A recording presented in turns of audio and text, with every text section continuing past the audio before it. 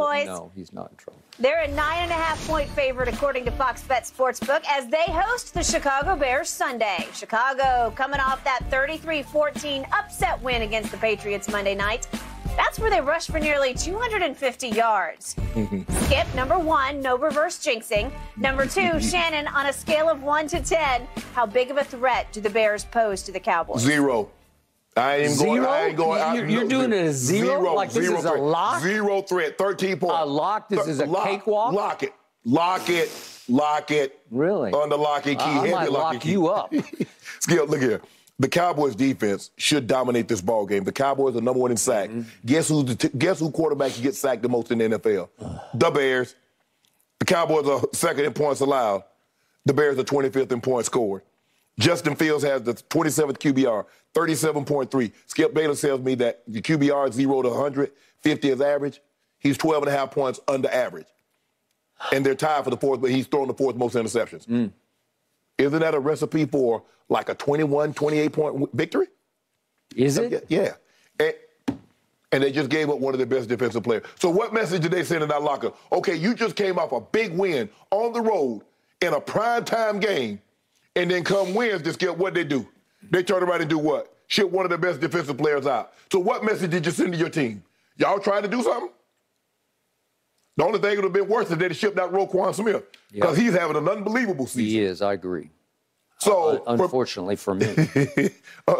I mean, now if y'all had traded for him, I wouldn't have came to work the next day. I would have. I know you would. I might have danced in the middle of this table. You'd have got a Roquan Smith jersey. I have. No, Skip, I don't see the Bears. I see what you're trying to do too, Skip. I know you're trying to do. Yeah, you're sneaky. You're sneaky. No. I say, yeah, they'll pose a threat. And then you come back here after the Cowboys beat the brakes off.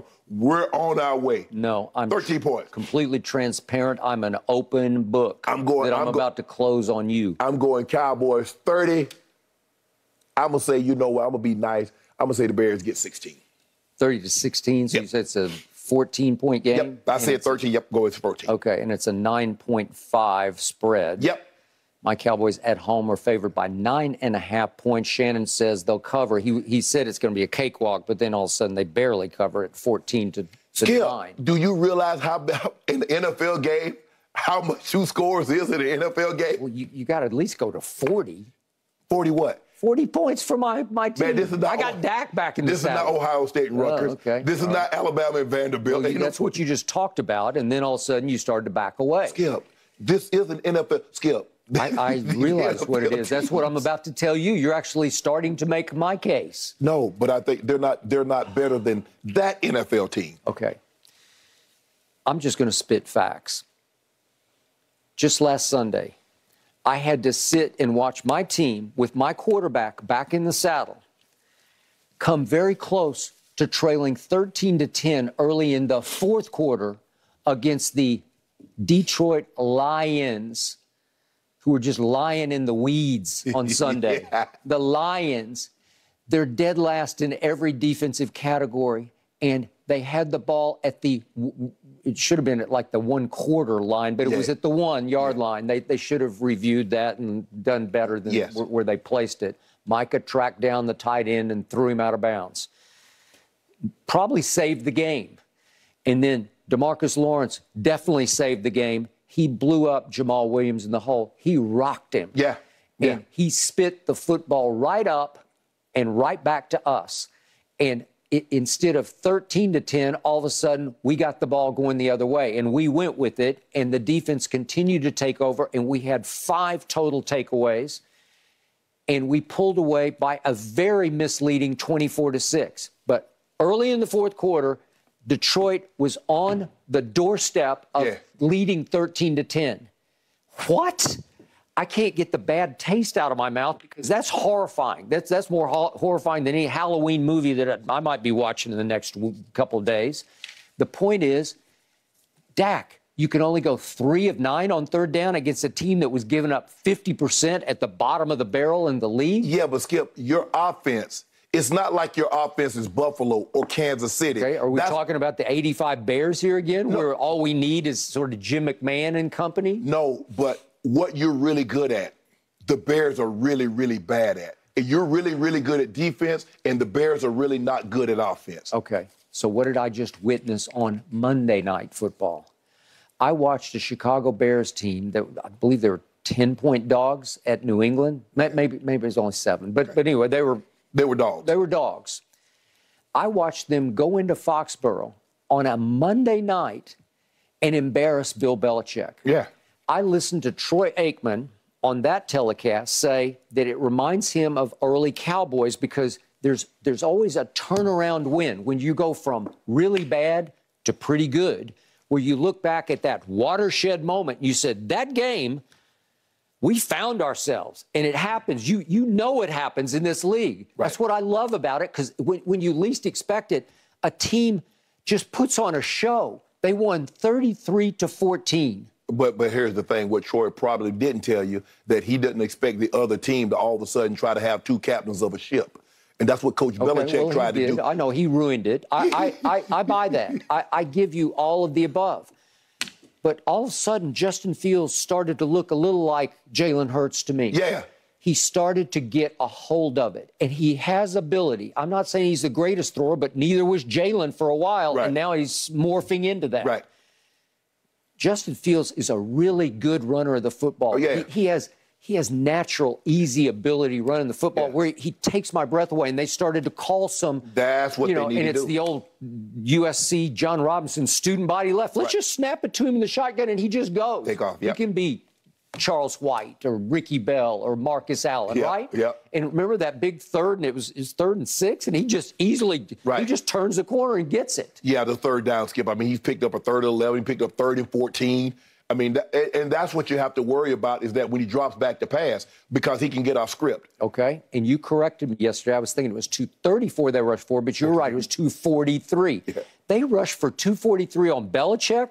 Well, that didn't have anything to do with musical quarterbacks. No. 243 at Foxborough on a Monday night.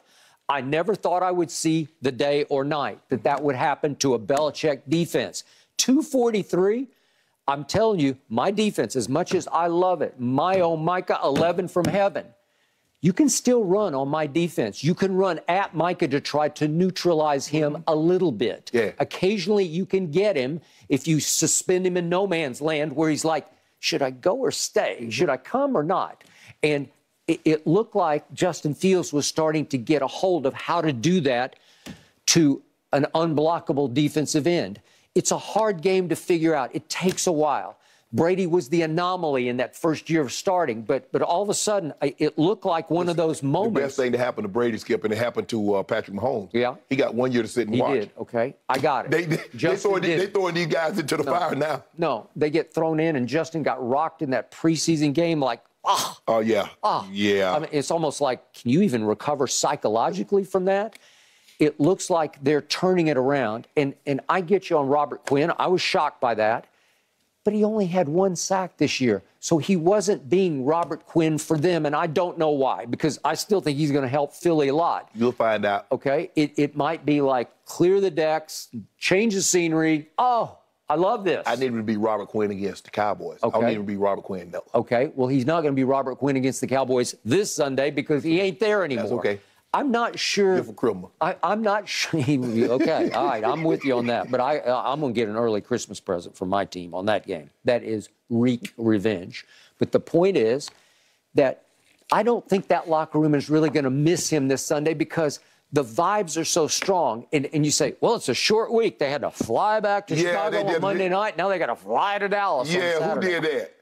Tried to help the Cowboys. Jerry pulled some strings. He probably pulled did. A string or two. Yeah. Do you think he really feared the Chicago Bears? He probably told Roger, don't you mess with me, Roger, like he told Mr. Kraft. I think Roger would mess with him like crazy, just to Nah. Okay, so the point is, when you're hot, when you're coming off what could be a signature win for a turnaround Eberflus sort of era, I don't think you need much prep. I don't think it almost hurts you to have to spend a whole week until you play again. I think they're coming in hot. Well, now it's going to be interesting to see. Looking at Matt Eberflus and look at what he did and Indy and what he does now. He likes to play a lot of cover two. You can run the football. You got to run a team out of cover two. It's hard to throw a team out of cover two. You got to run them out of cover two. Okay. So it's going to be interesting to see if Zeke doesn't play. Can you guys run him out of that shell coverage? Can you do that? If you can't, it's going to be tough sledding for you, Skip. As much as Zeke has disappointed me, I woke up this morning thinking, I don't think he's going to play, and I'm going to miss him. But I'm going to miss not his actual production. I'm going to miss his spirit. You want to talk about warrior spirit? Mm-hmm. He represents. Yeah. 2-1 is going to fight his tail off. He's going to run through brick walls to a fault because it's starting to take more days off his life. It does. But the point is, he's so great at blitz pickup that it inspires the whole team because he annihilates people running through holes. He'll just size them up and absolutely nuke them. Tony Pollard's going to have to get That's what I'm saying. Especially on Sunday because, they like to blitz Raekwon Smith now. And that's Tony Pollard. That's going to be your guy. Okay, he has no use for it. I don't think he was born to do it. I don't think it's part of his repertoire or his makeup. No block, no play. Okay, well, who else? Okay, because it's going to be a Tony Pollard game. They might try to get him 15 or 20 at least touches. I don't know if I look at these guys and I skip these running backs and I look at some of these guys. I don't think you could have played because Alex Gibbs, our offensive line coach, he's like, okay, no block, no play. He got on John. John, get your ass over there and hold that in on the carry out the fake. Because John was supposed to hand the ball off to TD, carry out the fake to hold it in. Hey, nobody was exempt. No. You got a job to do. Hey, TD, that's your guy. Step up in the hole and get him. It's crucial. Yes. It's absolutely crucial. Yes. To your quarterback's health, it's crucial. Seriously. When the quarterback's like, oh, I got this thing protected. Yeah. Ooh, I ain't worried about nothing. I got the line going the way I want to. Yeah. The running back go get his guy, then all of a sudden. What? And you... Where were you? This is how you know who at fault, Skip. The first guy that helps you up, it was his man that sacked you. That is correct. Because that's how he got so close to you to help you up. Okay. I am not going to bet against my team. I'm not going to bet a drop of dew against my team. I'm just here to tell you it's going to be under 9.5 points. Well, if it's under 9 points, y'all in a heap of trouble. You need your offense. If it's under 9 points, your offense did under nothing. the spread. I'm talking about. That's what I'm saying. Yeah, that's what I'm saying. I think this is going to be a close game. Because here's the thing.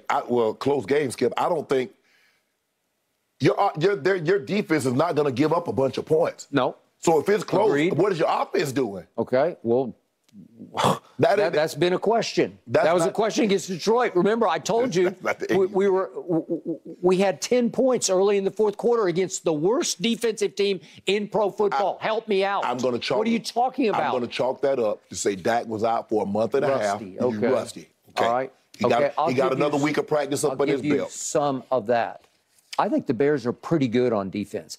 I think they play hard on defense. I think they have spirit on defense. I liked their style, their swagger. I like the way they attacked on defense against Belichick because they terrorized those guys. Right. Well, Skip, when you're playing a guy and you know he don't have a big-time arm, I'm playing short on everything. Billy Zappa's not throwing the ball over anybody's head. Excuse me, I keep calling the man Billy. Bailey Zappa is not throwing the ball over anyone's head. I'm not concerned. Whatever you want to call him. I'm sure New England people are calling him lots of things. Oh, no, we want the Zappy hour. Ooh, the Zappy hour. Yeah, okay. Well, okay. How long that last? That lasted about 5 minutes. Okay. Right? Okay. So in the end, I say close game because they're going to run the football on us. And if they get 150, remember, they just got 243. Right. If they get 150,